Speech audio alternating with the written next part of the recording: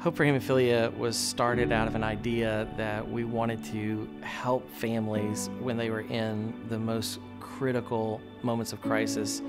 One of the things that we found growing up with hemophilia was living in and out of the hospital was difficult. It was difficult on mom and dad, it was difficult on me, it was difficult on the family that was outside, and a lot of times our extended family and friends wanted to help, but they just didn't know how.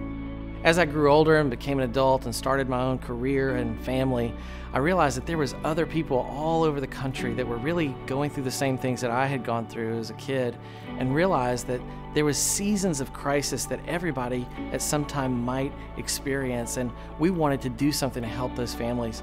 And so when we had the opportunity in 2009 to start Hope for Hemophilia, our one goal that we wanted to do is to have a substantial financial assistance program and resource connection program where we could come in and help walk alongside these families when they needed it in these most difficult seasons. And so today, 8 years later, we're doing that every day. We've helped thousands of people to be able to get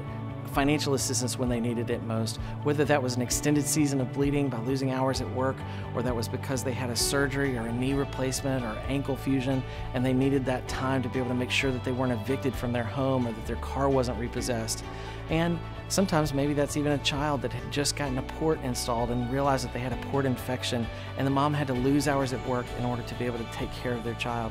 We are an organization that steps in those crisis moments and can help those patients be able to find resources and get the financial assistance they need to stay on their feet. You know, we had a simple goal in mind, and that was that everybody has peaks and valleys, but if we could raise the floor of those valleys just a little bit, it would take that much less time for somebody to get back on their feet and get back to living their life, loving their family, and being successful in all areas that they possibly could.